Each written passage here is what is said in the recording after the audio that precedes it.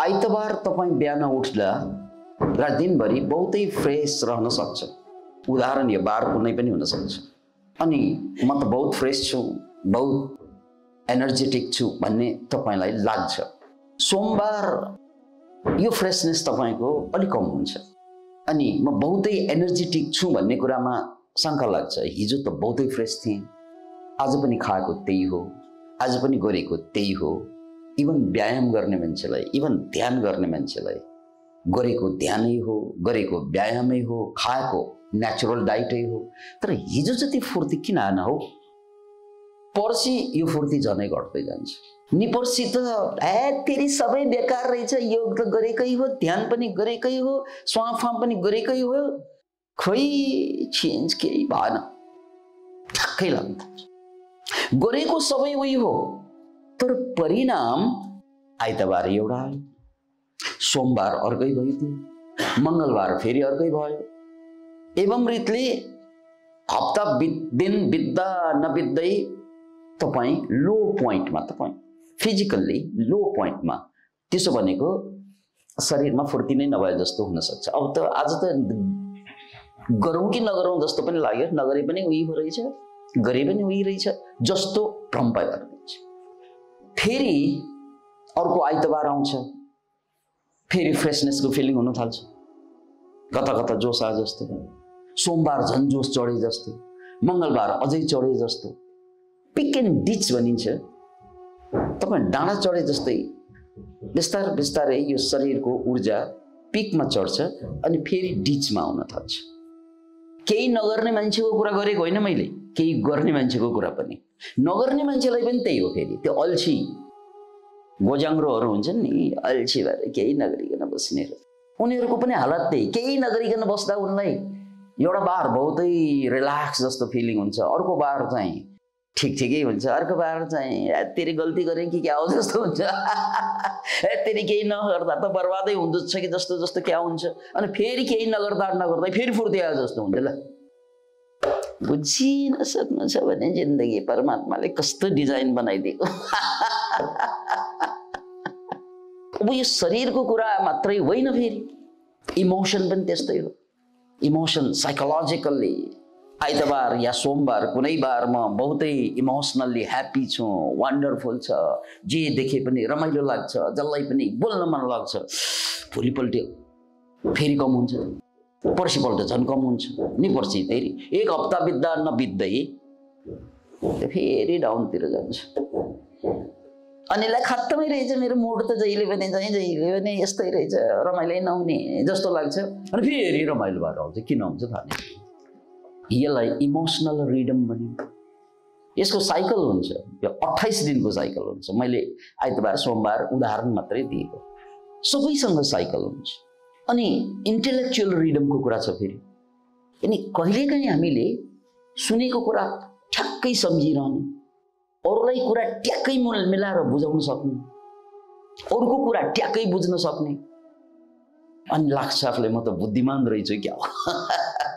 अरूलाई ठ्याक्कै कुरा बुझाउन सक्छु, अरूको कुरा ठ्याक्कै बुझ्न सक्छु, मलाई त पढेका किताबहरू पनि ट्याक्कै बुझ्न सक्छु, सब कुछ ठिक जस्तो लाग्छ। बिस्तारै दिन बित्दै गएपछि फेरि त्यही बुझेको कुरा नबुझे जस्तो हुने। त्यही मान्छेलाई मैले मजाले बुझाइरहेको थिएँ केही दिन अगाडि, अहिले त्यही कुरा फेरि बुझाउन नसक्ने जस्तो, कन्फ्युज जस्तो। ऊ बदलेको हो कि म बदलेको हो कि, म मूर्ख भएको हो कि फेरि ऊ मूर्ख हो कि, कन्फ्युजन। अनि कन्फ्युजन पनि फेरि स्थायी नरहने। र म कन्फ्युज भएँ आज, ल म त कन्फ्युज प्राणी होइन, फेरि अर्को दिनमा क्लियर भएर आउँछ, फेरि बादल जस्तो। हिजोसम्म त एकदम बादल लागेर घामै नलागेको, आज फेरि कता कता चाहिँ उज्यालो भएर आएको। अरे के हो यो जिन्दगी, बुझिन सक्नु छ। यही कुरालाई बायो रिडम्स भनिन्छ। यो हरेक मान्छेलाई physically, psychologically, इन्टेलेक्चुअल्ली ups and downs गरिरहन्छ। जब हामी नेगेटिभ हुन्छौँ नि कुनै कुराप्रति, त्यो नेगेटिभ हुँदाखेरि हामी डिसिजन दिन थाल्छौँ। त्यो डिसिजन जहिले पनि गलत जान्छ।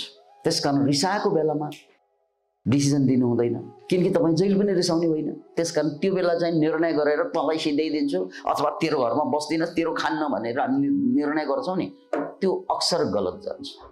किन भन्नाले त्यो रिसाउने अवस्था त जहिले पनि रहँदैन, फेरि चेन्ज हुन्छ। यो रिस भनेको इमोसनल रिडम हो, यो चेन्ज हुन्छ। चेन्ज भएपछि फेरि त्यही मान्छेसँग, हिजो जुन रिसाएको मान्छेसँग फेरि खुसी भएर कहाँ हाँस्न पुग्छ भनेर। अब हिजो दिएको रिसमा दिएको डिसिजन त मिलेन नि। अब प्रेममा पनि त्यही हुन्छ फेरि, किनकि त्यो माया प्यारमा एउटा हामीले डिसिजन गर्छौँ, पछि त्यो माया प्यार त बदलिँदो रहेछ। त्यसपछि ह्यात तेरी के डिसिजन दिएँ, के उसलाई मैले वचन दिएँ भन्ने फेरि पछताउ हुन्छ हामीलाई। सबैमा यही सत्य लागू हुने होइन र। मन स्थिर छ छैन, तन स्थिर छ छैन, संसार स्थिर छ छैन, केही पनि स्थिर छैन। तर यति भन्दा भन्दै पनि एउटा यसको फेरि सच्चाइको अर्को पाटो के छ त भने, यदि तपाईँ डिप्रेसनको शिकार भइदियो, एङ्जाइटीको शिकार भइदियो भने अब यो बदलिने त बदलिन्छ, तर कसरी बदलिन्छ त भन्नाले मलाई आज बहुत पीडा छ, भोलि झन् पीडा छ, पर्सि झन् पीडा छ, नि पर्सि अलिक कम पीडा हुन्छ, तर पीडाको चक्करबाट म बाहिर आउँदैन। That's the depression. यदि म स्वस्थ हुँ भने भोलि अलि कम हुँदै जान्छ, पर्सि अझै कम हुन्छ, नि पर्सि फेरि छैन ल फ्रेस हुन्छ, यदि स्वस्थ हुँ भने।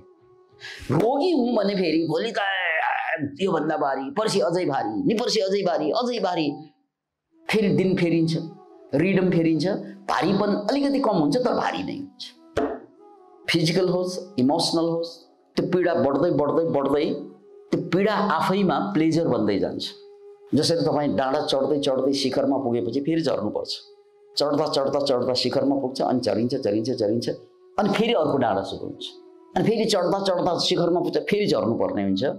चढ्ने चढ्ने चढ्ने चढ्ने, चाहे चाहिँ फिजिकल रिडम होस् या साइकोलोजिकल रिडम होस् या इन्टेलेक्चुअल रिडम होस्, त्यो चढ्छ झर्छ। तर तपाईँ रोगको चपेटामा आइसकेको भए झर्दैन, चढ्छ चढ्छ चढ्छ, अलिकति झरे जस्तो हुन्छ, फेरि चढ्छ। त्यसकारण डिप्रेसन भएपछि मान्छे खालि मर्ने विचार गर्नुको कारण त्यही हो, किनकि उसको रिडम चेन्ज भएर आहाको मुभमेन्टै आउँदैन। पीडा कि त पीडा एक्सट्रिमली पीडा हुन्छ, कि त अलिक कम पीडा हुन्छ, त्यति मात्र, पीडामै घुमिरहन्छ।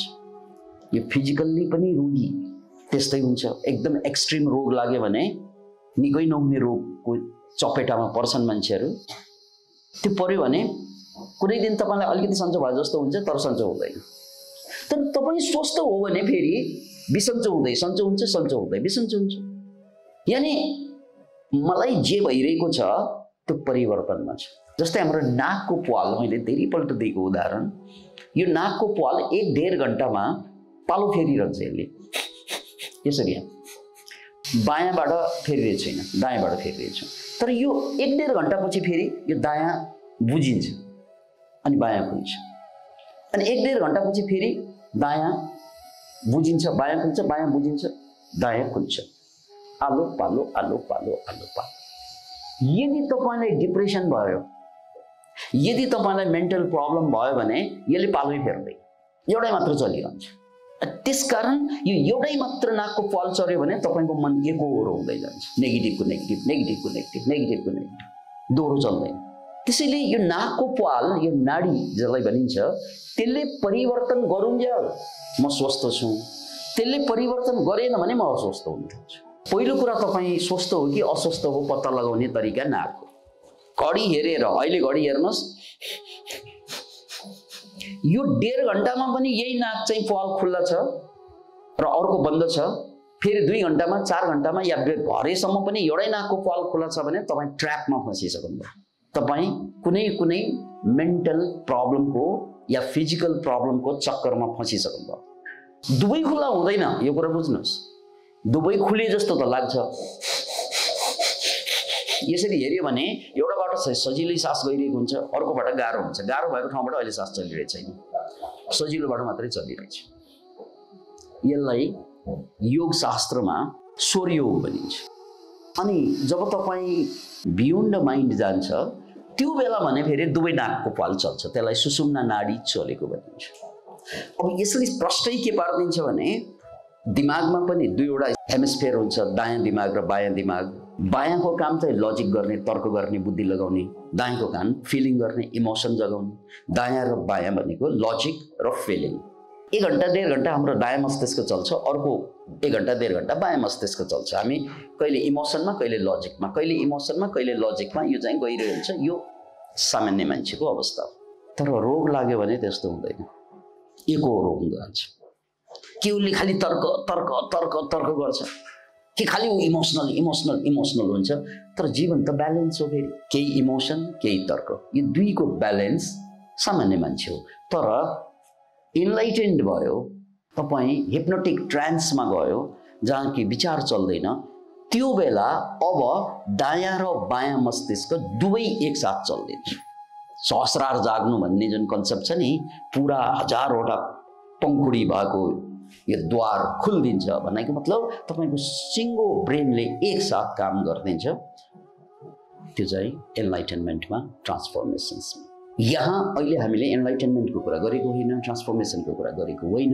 अहिले सिम्पली यो सम्पूर्ण प्रवचनको सार के हो त भने, परिवर्तन जुन शरीरमा भइरहेको हुन्छ, मनमा भइरहेको हुन्छ, दिमागमा भइरहेको हुन्छ, त्यो परिवर्तन सत्य होइन। त्यो परिवर्तन खास गरी दुःख हुँदा, दर्द हुँदा, गाह्रो हुँदा, अप्ठ्यारो हुँदा आत्तिन्छौँ नि हामीहरू, त्यो आत्तिनु हुँदैन। किनकि आत्तियो भने तपाईँले गतिलो काम गर्न सक्नुहुन्न। त्यो आत्तिएकै बेलामा मान्छेले ड्रग्स लिने हो, आत्तिएकै बेलामा मान्छे झगडा गर्न पुग्ने हो, आत्तिएकै बेलामा आत्महत्या गर्न पुग्ने हो, आत्तिएकै बेलामा अरूलाई हत्या गर्न पुग्ने हो। त्यो आत्तिनु किन हुँदैन त भने, यो मलाई अहिले भइरहेको एक्सट्रिम पीडा, गाह्रोपन, इट इज चेन्जिङ। आज नभए भोलि, भोलि नभए पर्सि यो चेन्ज हुन्छ। खास गरी साधकहरूले पत्ता लगाउनु पर्ने कुरा नै के त भने चेन्ज, परिवर्तन। मलाई अहिले दुःख भइरहेको छ, तर मैले बुझ्नुपर्ने कुरा यो दुःख जान्छ, जाँदैछ। किनकि मेरो सुख टिकेन भने दुःख कसरी टिक्छ, मेरो खुसी टिकेन भने मेरो पीडा कसरी टिक्छ। सबै कुरा परिवर्तनमा छ। त्यसकारण अध्यात्मको उच्चतम साधनालाई साक्षी भनिन्छ। के को साक्षी भन्नाले मेरो यो परिवर्तनको साक्षी म, यसलाई नै द्रष्टा भाव भनिन्छ। म दर्शक भएँ भने म जिन्दगीभर अरूलाई हेर्छु, अरूलाई हेरेर मेरो जीवनको समस्या समाधान हुँदैन। मैले हेर्नुपर्ने आफूलाई हो। आफूलाई हेर्नु भनेको के त, त्यो परिवर्तनलाई हेर्नु, साक्षी। हामी जिन्दगीभर दर्शक भएको कारणले गर्दा जहिले पनि पीडित भयौँ, जहिले पनि दुःखी भयौँ। अनि हुनुपर्ने के त, द्रष्टा।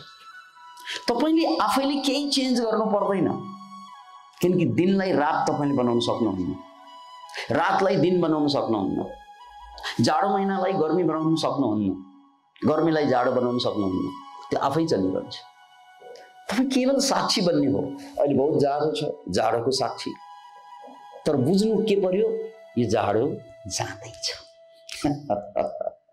बहुत गर्मी भयो, ओहो गाह्रो भयो।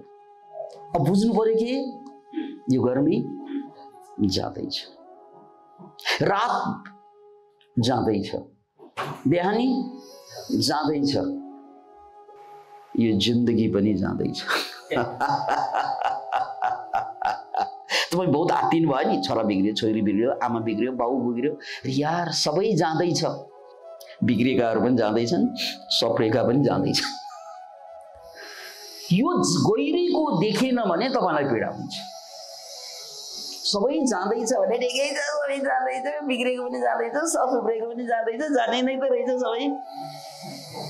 अनि जानु भनेको फेरि सधैँ जानु होइन, किनकि जिन्दगी जाँदा जाँदा मृत्यु भइदिन्छ र मृत्यु पनि जाँदा जाँदा जिन्दगी भएर फेरि जन्मिन्छ। अनि यो मौत पनि जाँदा जाँदा जिन्दगी बनिन्छ। सत्य के हो त, केवल परिवर्तन सत्य हो। किनकि मृत्यु पनि परिवर्तित भएर जीवन हुन्छ, जीवन पनि परिवर्तित भएर मृत्यु हुन्छ। अनि तपाईलाई मुक्ति न मृत्युले दिन्छ, किनकि मरेपछि पनि नर्कमा गयो भने नारकीय अवस्था भोग्नु पर्यो भने त्यो पनि पीडा छ। मान्छे चाहिँ एकदम जीवनमा दुःख भयो भनेर आत्महत्या गर्छन्। त्यो मरिसकेपछि शरीर पो गयो, तर तपाईको मन जो पीडित मन छ त्यो शरीर बिना पनि बाँच्छ। यो हात चाहिँ च्वाट्ट काटेका मान्छे हुन्छन्, विभिन्न कारणले खुट्टा काटेका मान्छे हुन्छन्। उनीहरूसँग इन्टरभ्यू लिँदा एउटा नौलो कुरा खुल्यो, त्यो काटिएको खुट्टा जुन छ नि त्यो खुट्टा धरि दुख्छ, पोल्छ, खुट्टा छैन त्यहाँ, तर फिलिङ ब्रेनलाई के हुन्छ त्यहाँ खुट्टा छ, त्यो पोलिरहेछ, त्यसको खुट्टा जलाइसकेको छ, तर अहिले पनि उसलाई त्यही खुट्टा दुख्छ जो जलाइसकेको छ, छैन त्यहाँ। मेरो दायाँ खुट्टा काटिसकेको छ तर दायाँ खुट्टा दुखिरहेछ उसलाई। यी खुट्टा काटेकाहरू हात काटेकाहरूसँग सोद्धाखेरि ठ्याक्कै पत्ता लाग्छ। जब एउटा शरीर काटेर शरीरको एउटा अङ्ग काटेर जलाइदिँदा पनि त्यही ठाउँमा पीडा हुन्छ, किनकि पीडित हुनुको लागि मन भए पुग्छ, शरीर चाहिँदैन। तपाईँ मरेपछि त शरीर जलाइदिने हो नि, त्यो शरीर त जल्छ तर तपाईँको मन जसले छटपट भएर आत्महत्या गर्न पुग्यो त्यो मन बाँकी नै रहन्छ। त्यो बेला शरीर हुँदैन, मन मात्रै छटपटेर बसिन्छ, त्यसैलाई नर्क गएको भनिन्छ। त्यसकारण जीवन सत्य होइन तर त मृत्यु पनि सत्य होइन, केवल परिवर्तन सत्य हो। किनकि दुःख सत्य होइन, किन सुख पनि सत्य होइन, झगडा सत्य होइन, किनकि प्रेम पनि सत्य होइन। के समातेर बस्नुभयो तपाईँले? त्यही समातेको ठाउँबाट दुःख आयो। तपाईँले जहाँ जहाँ समात्नु भयो त्यो करेन्ट हो। जसमा तपाईँको मोह छ त्यो सबै करेन्ट भयो। त्यो करेन्टले तपाईँलाई पीडा दिन्छ नि, तर करेन्ट आफै आएर तपाईँलाई बेर्छ कि तपाईँले समात्नुहुन्छ? समातेपछि त करेन्ट लाग्छ भाइ। अब करेन्ट समस्या हो कि समाउनु समस्या हो? त्यसलाई छोड्नु। जहाँ जहाँबाट दुःख आउँछ, पोइन्ट टु बी नोटेड, जहाँ जहाँबाट पीडा आउँछ, दुःख आउँछ, दर्द आउँछ, यो पनि जान्छ भन्ने डायलग। अब अर्को मन्त्र सुरु। एउटा मन्त्र त सब ठिक छ, अब अर्को मन्त्र पोइन्ट टु बी नोटेड, यसलाई नोट गर्नु। जहाँ जहाँ तपाईँलाई दुःख हुन्छ, पीडा हुन्छ, दर्द हुन्छ, समस्या हुन्छ, गाह्रो हुन्छ, मरौँ मरौँ जस्तो लाग्छ, छटपट हुन्छ, म सिद्धिएँ जस्तो लाग्छ, मन्त्र जोडिहाल्नुहोस् त। के मन्त्र रे? यो पनि जान्छ, किनकि जानु नै सत्य। म त साक्षी मात्रै हो। तपाईसँग यही चोइस छ कि जिन्दगी गनाएर जान्छ, तपाईँको गनाउँछ, कि जिन्दगी साक्षी हुन्छ। साक्षी हुनलाई जब जब तपाईँलाई पोल्छ, पीडा हुन्छ, दर्द हुन्छ, समस्या हुन्छ, अप्ठ्यारो हुन्छ, गाह्रो हुन्छ, एउटा मन्त्र त मैले भने सब ठिक छ, यो मन्त्रले पुगेन भने अर्को मन्त्र के बुझ्नु पर्यो? यो पनि जान्छ। पीडा र दुःख मात्र यसरी जाने होइन, नमात्तिनुहोस्, तपाईँको प्रेम पनि यसरी नै जाने हो। बहुत प्यार, आई लभ यू डार्लिङ, कति दिन टिक्ने हो र यो dialogue? Can you imagine it? तिमी बिना बाँच्नै सक्दैन। कसैले त्यसो भन्यो भने अब सोध्नु, कति दिन, कति मिनेट, कति घन्टा भनेको यो? तिमी बिना बाँच्नै सक्दैन भन्ने डायलग त गर्छौँ नि हामी प्रेममा। त्यो कति दिन टिक्छ भाइ? त्यो सधैँ भन्ने चिज केही नै छैन दुनियाँमा। दुनियाँ भनेकै परिवर्तनको नाम हो। Everything is change, the reality does not exist. तर तपाईँले कुनै चिज, घटना, कुनै चिज, वस्तु, केही चिज देख्यो भने त्यो सधैँ रहने जस्तो जुन बुझाइ छ नि, दुःख आयो अघि कहिल्यै नजाने जस्तो बुझाइ भयो भने के हुन्छ? पीडित हुन्छ। सुख आयो कहिल्यै नजाने जस्तो भ्रम भयो भने के हुन्छ? मात्तिन्छ मान्छे। अहङ्कार त्यहाँबाट आउने होइन, मै हुँ, रावण जन्मिन्छ नि। यो बहुत छाती फुलाएर गर्व गरेर मान्छे हिँड्ने, अरूलाई मान्छे नगन्ने, कुन बेला जब उसलाई के लाग्छ मलाई आइरहेको सुख, मेरो शक्ति, मेरो यो ओज जहिले पनि टिक्छ भन्ने लाग्छ नि, त्यसपछि ऊ बहुतै अहङ्कारी बनिन्छ। कहिले जोस आउँछ, आनन्द आउँछ, शक्ति आउँछ, तर मैले बुझिरहनु पर्यो त्यो बेला पनि यो पनि जाँदैछ। त्यसकारण म साक्षी मात्रै बन्ने हो। सुख आउँछ, यो बस्छ, अनि यो जान्छ। दुःख आउँछ, यो बस्छ, यो जान्छ। खास ऊ बस्दै बस्दैन, शब्द मात्रै बस्छ। घडीको सेकेन्ड सुई जस्तै कहिले बस्छ? बिग्रियो भने बस्छ, बिग्रियो भने त ऊ सेकेन्ड सुई नै होइन, ऊ सुई मात्रै बिग्रियो भने।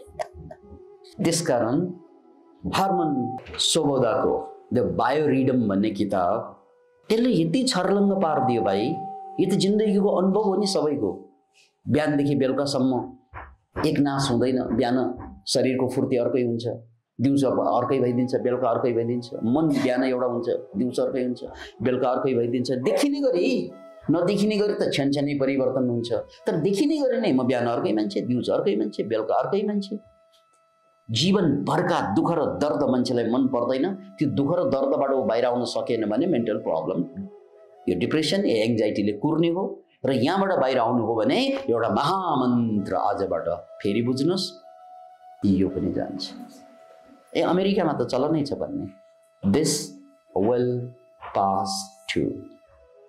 यसलाई साक्षी भाव, किनकि मेरो सुख पनि गइरहेको छ, दुःख पनि गइरहेको छ, त्यसकारण मलाई सुखमा मात्तिनु पर्दैन, मिल्दैन, किनकि यो गइरहेको छ। अनि दुःखमा आत्तिनु हुँदैन, किनभने यो पनि गइरहेको छ। म केवल साक्षी। अनि म साक्षी भएर मैले त कर्म गर्ने हो। ठिक डाइट खानुहोस्, फास्टिङ गर्नुहोस्, इन्टरमिटेन्ट एक्सर्साइज गर्नुहोस्, 8 घण्टा मजाले सुत्नुहोस्, जो मान्छे भेटिन्छ ती सबैलाई सहयोग गर्नुहोस्। बस सबै कुरा चेन्जमा छ। मैले त कर्तव्य गर्ने मात्रै हो। हे प्रभु, मेरो काम त कर्तव्य गर्ने मात्रै हो। म नायक हुँदै होइन, म केवल निमित्त नायक हुँ। परमात्माले जे दिनुभएको छ त्यो कर्तव्य निभाउनलाई मात्रै म संसारमा आएको हुँ। त्यसकारण मैले बोधपूर्वक यो चेन्जलाई हेरेँ भने म निमित्त नायक बन्छु। मेरा आपकी कृपा से सब काम हो रहा है, करते हो तुम कन्हैया, मेरा नाम हो रहा है। मान्छेले मैले गरे जस्तो लाग्छ, छोरा मैले माया गरेको होइन, यो माया पनि जान्छ। यति विनम्र भावमा आउन सक्यौँ भने, किनकि म त निमित्त नायक मात्रै हुँ, मैले त कर्तव्य गर्ने मात्रै हो, गराउने कोही अरू नै छैन। बस यति बुझेर कर्म गर्दै जानु। कर्म गर्नु केवल, सबै परिवर्तनमा छ, केही समाउनु पर्दैन। आफ्नो कर्म कर्म कर्म कर्म गर। ध्यान कर्म, ज्ञान कर्म, प्रेम कर्म, सहयोग कर्म, सबै कर्म गर्नु। जिन्दगी कर्मै कर्म मात्रको खेल हो।